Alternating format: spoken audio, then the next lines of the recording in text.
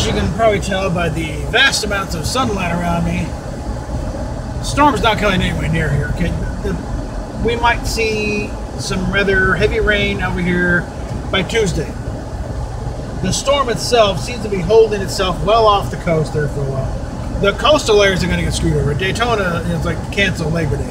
They're going to be underwater. But out here, we'll just get, you know, rather wet and windy. You know, maybe some outages, but nothing major apparently. So I think out here we probably dodged it, or we're in the process of dodging it. So I'm going to go see Steph, and one of the things she wanted to do, she wants one of those Impossible Whoppers.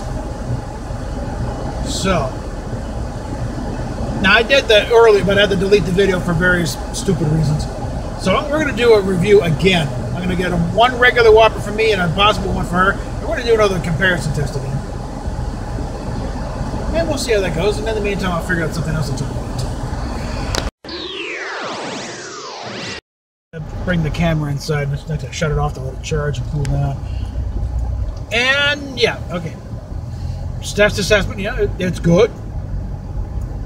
But no one's gonna, you know, anyone paying attention is not gonna mistake it for a real meat Whopper. So, because one thing is just, you know, again, based on my experience with it before, I don't want to call it dry, because it's not like it's, you know, but it's not juicy enough. It's kind of, you know, it's tasty enough. You know, it's got the right seasoning to it, but it's like, I don't know.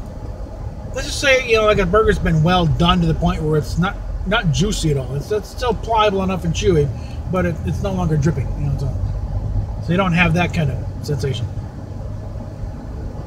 And there's also the fact there's $1 more than a regular Whopper. So you still got that.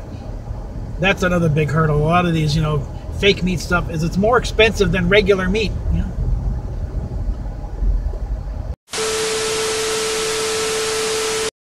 To I guess the one genre-related media thing I can really comment on right now, She-Hulk. Again, nothing is known about this. I don't have any casting ideas whatsoever what they want to do. I was going to do a bit of, you know, friendly advice from a fan.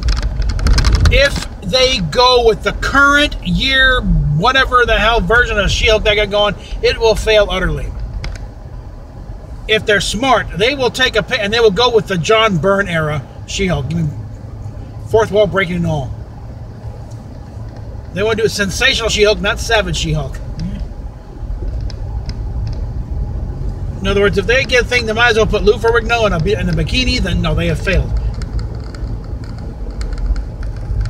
Go with a wisecracking, you know, fourth wall breaking, you know, savvy lawyer type. Go with that one, and don't go overly muscled, okay? One suggestion I was Gina Carano. As unfortunately, she's taken by the Mandalorian, but I did I can put it up here. Picture, just change the tint to green. Did work. But you know, there's a number of, you know, probably lady bodybuilders that got into acting, or just Angie Harmon. If you could bulk her up a bit, you know, she would be perfect. She's got the right attitude. I don't know if Rosalie and Niles are still going, but she would be perfect for She-Hulk. That's the kind of type you want for Jen Walters.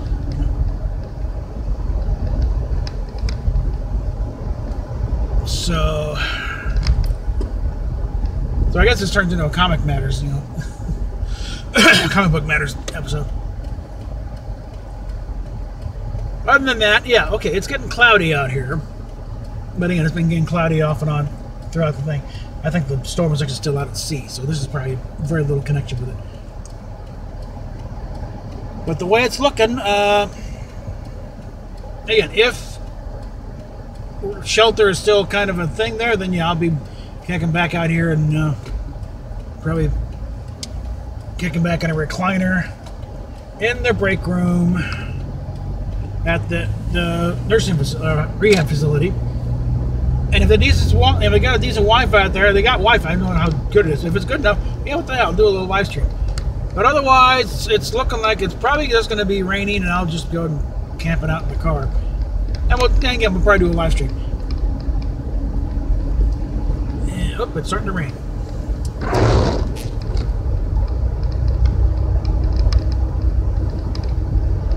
and we'll keep you posted on that.